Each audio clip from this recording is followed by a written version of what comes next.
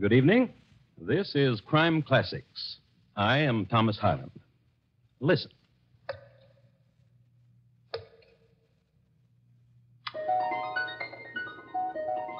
The man in nondescript uniform dropping stones into that well is a mercenary soldier, more recently a deserter.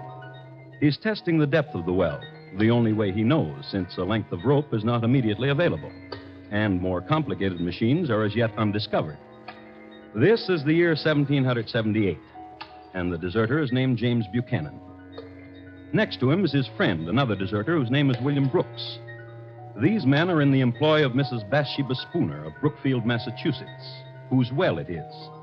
Mrs. Spooner will pay these men immediately they deposit the body of her murdered husband, right down there. And tonight, my report to you on the crime of Bathsheba Spooner, the first woman to be tried for murder in the United States. Crime Classics, a new series of true crime stories taken from the records and newspapers of every land, from every time. Your host each week, Mr. Thomas Hyland, connoisseur of crime, student of violence, and teller of murders. Now, once again, Thomas Hyland.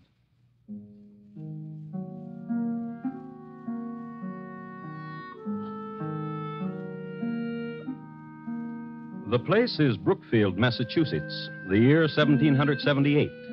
Scene, the home of Joshua and Bathsheba Spooner, a large and respectable dwelling, 2 stories in height, situated on the north side of the road from Brookfield to Worcester.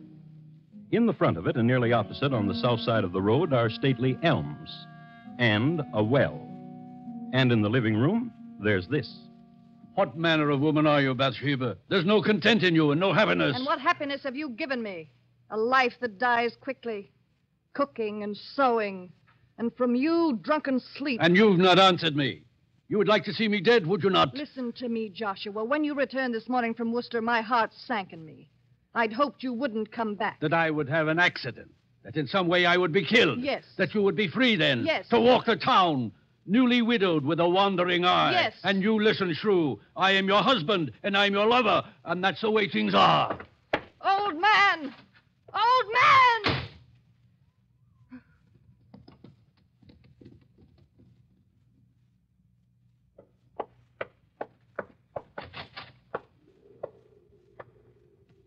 Ezra? Ezra? I've been waiting. Bathsheba. Wait. No more waiting, Bathsheba. The time I was away from you with your husband in Worcester. The thinking about you. And there'll be more waiting. Until it's done. Until you kill him. I tried, but I could not. He asked me a question, my husband did. What manner of woman are you, he asked. Now I wonder. What manner of woman am I to love such as you, a youth? A boy who pretends to manhood. You without the courage to... The poison you gave me, there was no opportunity, Bathsheba. And a boy who lies. Opportunity. When it becomes nighttime, my husband becomes a drunkard. You know that. To empty the poison in the cup when you were with him, a simple thing like that you couldn't do. I swear it to you, Bathsheba. He'll die. When?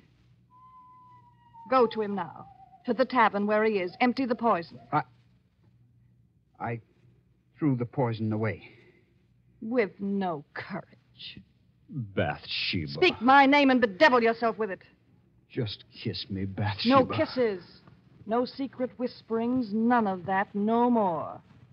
Until my husband is dead. Laugh then. You'll see I mean it. There's a wench, Bathsheba, at the other end of town. And she watches me when I walk by. Then go to her. All right. Wait. Don't leave me. You almost let me go. Boy, you... Bathsheba. Kill him. Kill my husband. Later.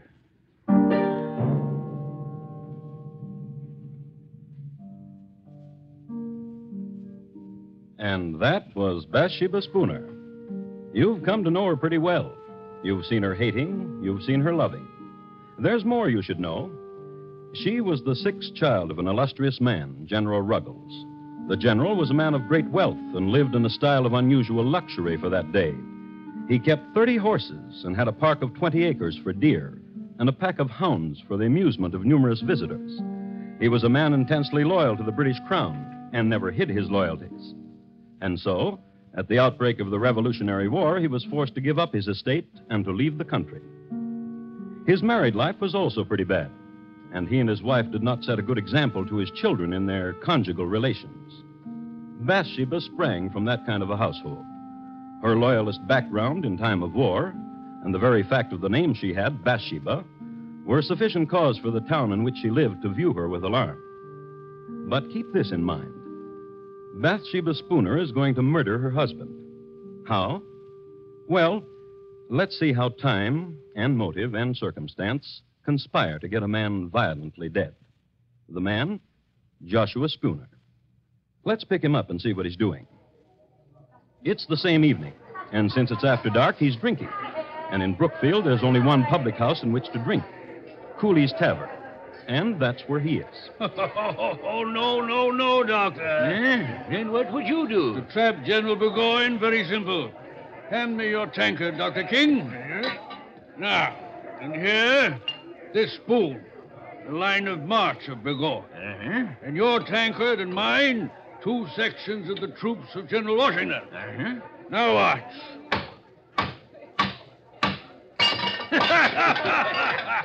And that's how we take care of General Burgoyne. Yeah. Barkeep, more ale.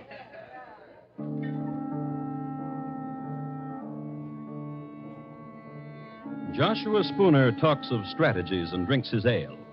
But mark this. Near the bar, another table. 2 men in nondescript uniforms, deserters from the army of General Burgoyne. Their names, James Buchanan and William Brooks. They've made known the fact that they've deserted the enemy, so their drinks are on the house and the appreciative customers. They're having a fine time. Drink your ale, Will. Make me a toast, and I'll drink with you. And a toast you shall get. Burgoyne is a scurvy... Louder, Will, louder, else we'll pay for our own ale. Aye. A toast. Aye, I'll give you a toast to that scurvy, plump-bellied Burgoyne. May he rot in the wilderness. That is, if he don't drown coming across the St. Lawrence. Gentlemen. And a merry evening to you. Joshua Spooner is my name, and it would do me proud if you would permit me Ale is what we're drinking, sir. Ale for the patriot! And patriots we are, indeed, to goodness. Oh, yes. We joined General Washington, sir, and his colonials. You should know that. And from here, we go to Worcester, where a column of Washington's hearties ale. To you, sir, and thanks to you. My pleasure.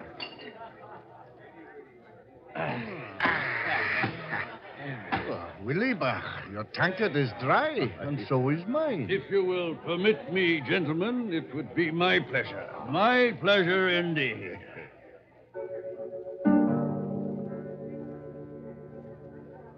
It would be Mr. Spooner's pleasure indeed to buy the lads more ale, as was the custom. True, it was 1778, but the etiquette was the same. Nothing too good for our boys. And the deserters in Cooley's bar were off to join our boys. As a matter of fact, it was Mr. Spooner's pleasure to direct James Buchanan and William Brooks to Worcester to become soldiers in Washington's army. It just happened that one of the landmarks that Mr. Spooner gave the lads went something like this. Now, mark you. A file of elms and a well. And across the road from it, my house. When you pass there, you'll be leaving Brookfield. And you will know you're on your way. We'll have another ale before you leave. You're a gentleman if I ever met one. Oh, a true one, James, my lad. A real gent.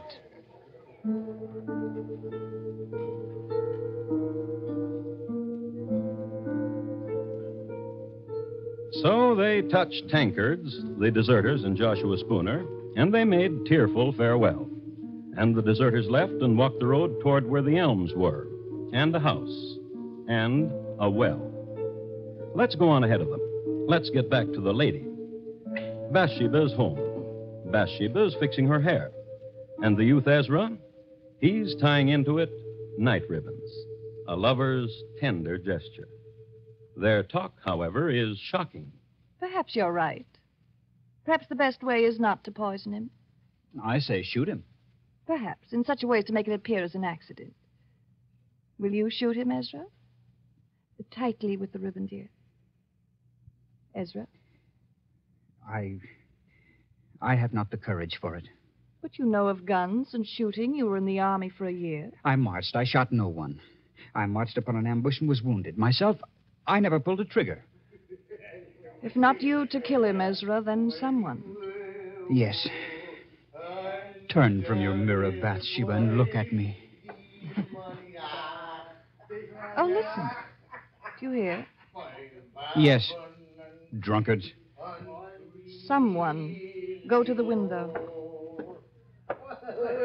Drunkards. 2 of them by the moon. British deserters. I've seen them in town. Call to them. Bathsheba. Call to them. Hello! You there! What do you want? I'll talk to them. A lady wants to talk to you. A lady? At a lady's service any time. Let them in, Ezra.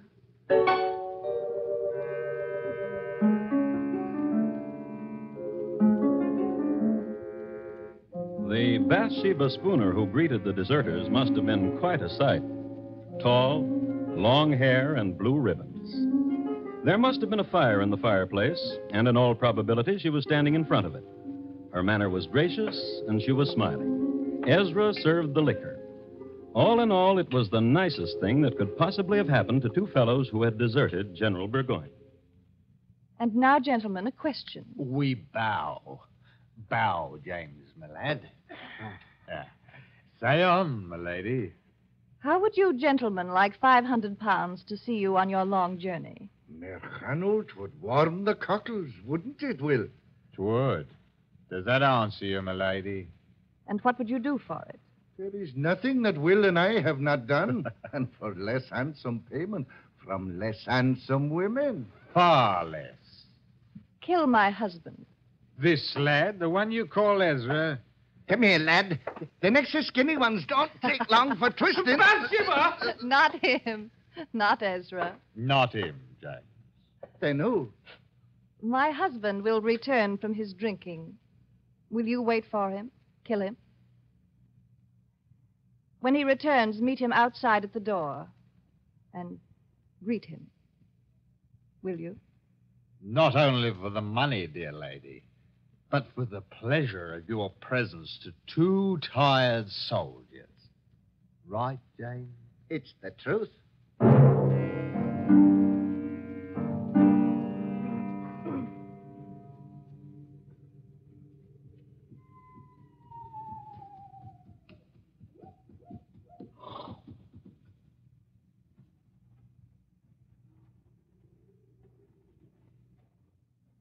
You be the master of this house. Huh? Yeah. And you are the 2... That we be.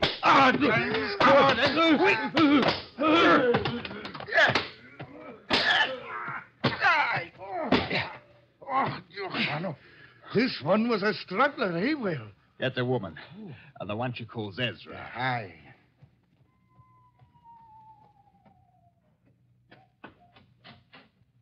Mrs. Spooner, come see, it is done.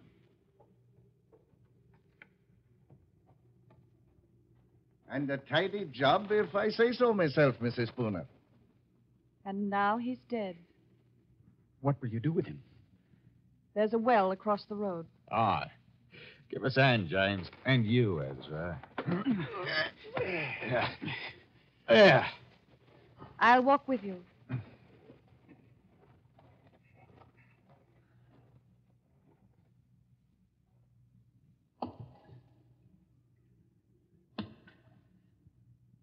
Ah.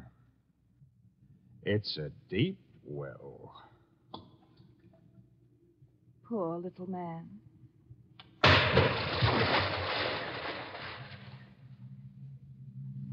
And that's how Joshua Spooner died. And that's how Bathsheba Spooner killed him.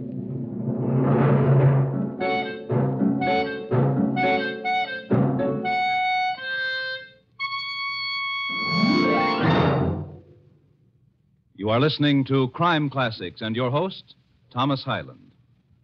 Later this evening, the Lux Summer Theater stars Fred McMurray in a full-hour adaptation of the romantic mystery comedy The Lady and the Tumblers, an odd triangle composed of a beautiful girl, a suitcase full of explosive letters, and a murdered man will make The Lady and the Tumblers' most unusual dramatic fare. Listen to it on most of these same stations later this evening when CBS Radio presents the Lux Summer Theater. And now, once again, Thomas Hyland and the second act of Crime Classics and his report to you on the crime of Bathsheba Spooner.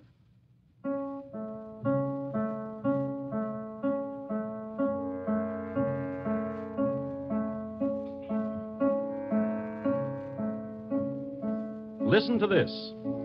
It's awful and dread, this tale that I tell. Joshua Spooner lies dead in a well in Brookfield town in 78 from 6 stout whacks across the pate.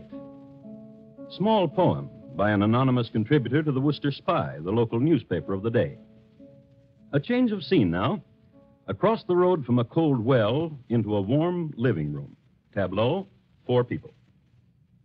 Mr. Spooner was such an elegant man.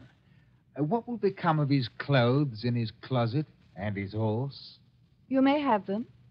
Come away from the window, Bathsheba. Here, to me, close. The stars are dancing. You're shivering. Are you cold? No. Will is very weary, Widow Spooner. We'll not go on to Worcester tonight. Then wait till morning. You can make a place for yourselves in the barn. But the money we'll have now, and the clothes and the horse. Yes, all of it. Ezra, Yes. in the morning you will go to Cooley's Tavern. Inquire of Joshua. Tell them he's not been home. Tell them I'm frantic for his welfare. Yes. Good night, gentlemen.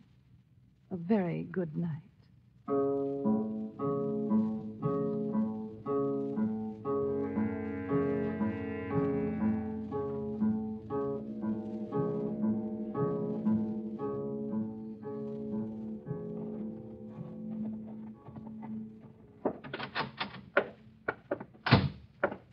Mr. Cooley. Aye?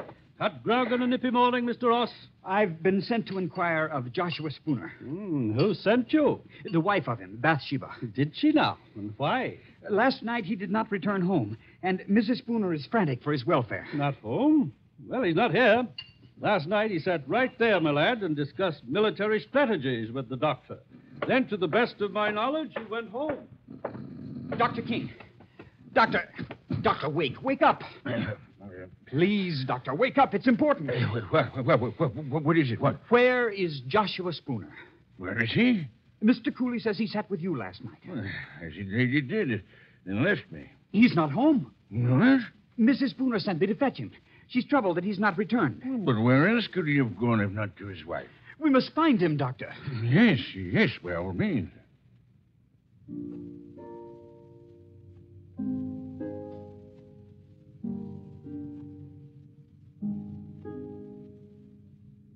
Ezra did that very well, with the precise shading of alarm in his voice, the concern. A man on an errand for a troubled lady. Everybody was impressed. Mr. Cooley closed his bar. Dr. King appealed to the neighborliness of the other customers, and everybody went looking for Joshua Spooner. Immediately, they called on Mrs. Spooner, whom they found in the greatest apparent distress. Upon an examination of the premises, in the neighborhood of the doorstep, they observed the tracks of several persons on the snow. And on further search, they found Mr. Spooner. You know where. In the well. So far, only horror and suspicions. But now, let's pick up Willie and James. They haven't left Brookfield. Stupid of them, isn't it? But then you've got to examine it from their point of view. Why become soldiers in Washington's army, especially in the winter, and suffer the privations of the military, when they could be warm and rich as a civilian? So, imagine it. 2 tatterdemalion deserters, suddenly elegant, in Mr. Spooner's clothes, which were somewhat tight-fitting. But elegance and tight-fitting are somehow akin. Now, there lived in Brookfield a certain wench whose name is lost in history. This much is known about her. She had an eye for tight elegance. This much is known about her, too, that she went riding with Willie and James on their newly acquired horse. I'll help you down. Now, James? No. Give us a bus, dearie. That's a dearie. Will, Aye. how is it we are riding Mr. Spooner's horse? Why, dearie, we don't know a Mr. Spooner. Aren't these Mr. Spooner's silver buckles? No. Aren't you wearing his clothes? These are our clothes, dearie. Come, let's ride some more. It brings the pink to your pretty cheeks.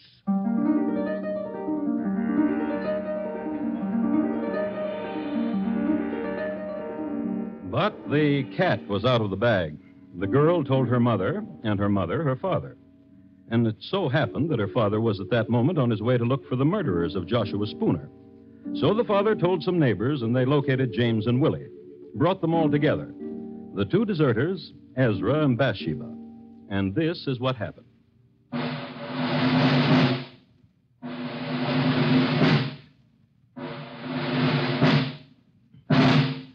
The jurors for the government and people of Massachusetts Bay in New England, upon their oath, present that William Brooks and James Buchanan and Ezra Ross in the county of Essex, not having God before their eyes, an assault did make upon Joshua Spooner, feloniously, willfully, and of their malice aforethought, on the 1st day of March last past, with force and arms, also by striking, beating, and kicking aforesaid Joshua Spooner, so as to inflict several mortal bruises, of which Joshua Spooner died.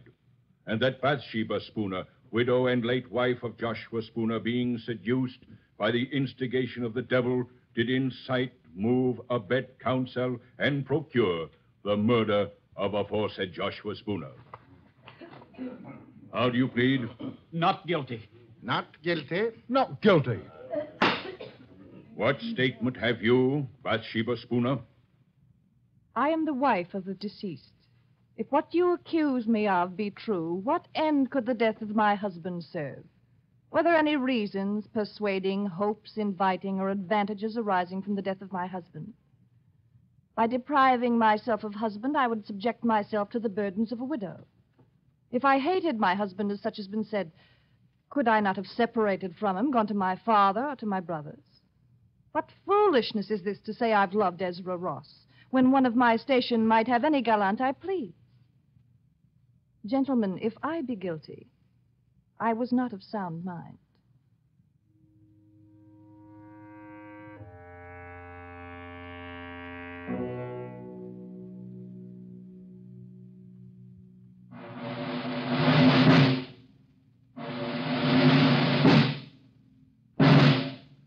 To the sheriff of our county of Essex, greetings.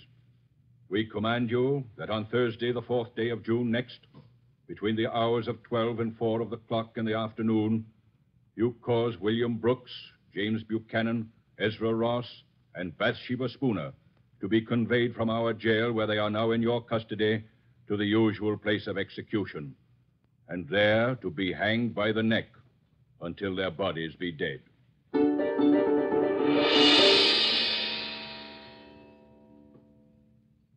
The motive, the crime, and the sentence. Justice was simple.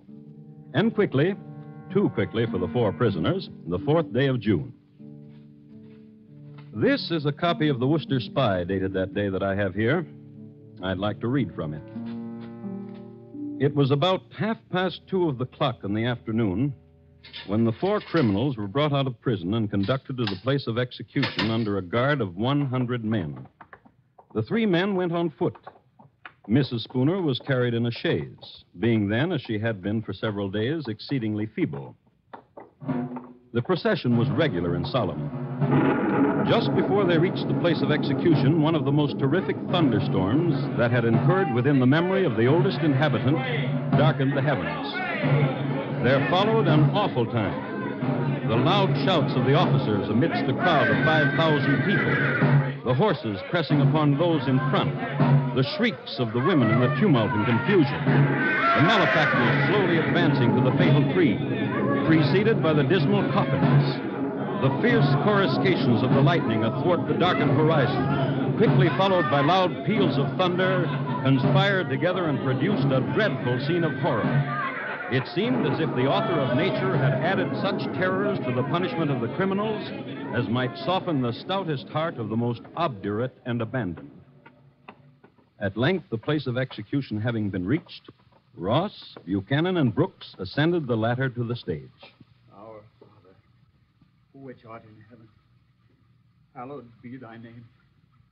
Ross made an audible prayer. The other two were engaged in silent devotions until they faced the noose. Mrs. Spooner, as she approached the tree, was seen to bow gracefully to many of the spectators with whom she had been acquainted. Then she crept up the ladder on her hands and knees. When the eyes of the malefactors were covered and all was ready, Mrs. Spooner took the sheriff by the hand. And for the first time, Bathsheba Spooner accepted the verdict of justice. My dear sir, I am ready. In a little time, I expect to be in bliss. And but a few years must elapse when I hope I shall see you and my other friends again.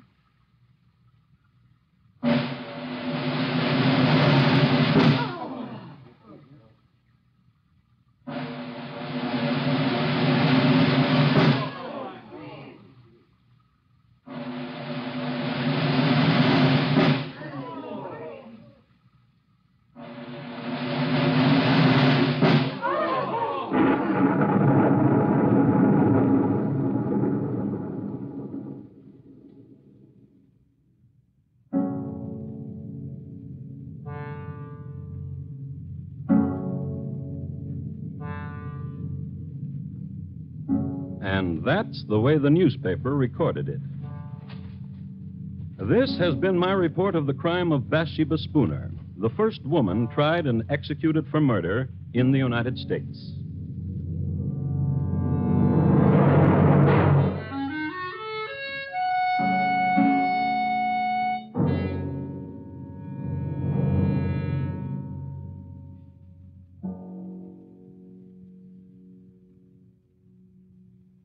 In just a moment, Thomas Hyland will tell you about next week's Crime Classic. The National Blood Program has been made part of the Department of Defense. That's how vital a continuing growing stockpile is against emergencies of war or peace. In the warm weather months, donations fall off. In the first week of June alone, donations dropped 20%. This must be offset immediately. Before you go away, please phone the Red Cross for an appointment to give a pint of blood. You will enjoy your vacation more for having done it. And here again is Thomas Hyland. Next week, we'll be with you at the same time, although geography and year will change. The place? Pimlico, England. The year, 1879. My report? On the shockingly peaceful passing of Thomas Edwin Bartlett, greengrocer. Thank you. Good night.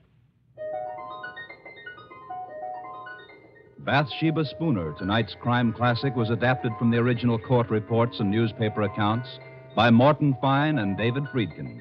The music was composed and conducted by Bernard Herrmann, and the program was produced and directed by Elliott Lewis. Thomas Hyland is portrayed on radio by Lou Merrill.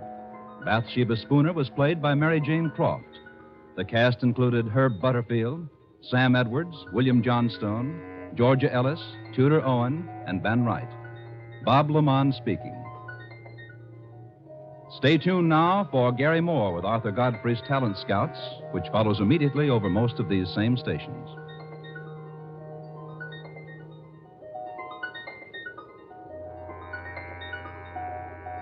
And remember, for mystery mixed with merriment, join Mr. and Mrs. North Tuesday evenings on the CBS Radio Network.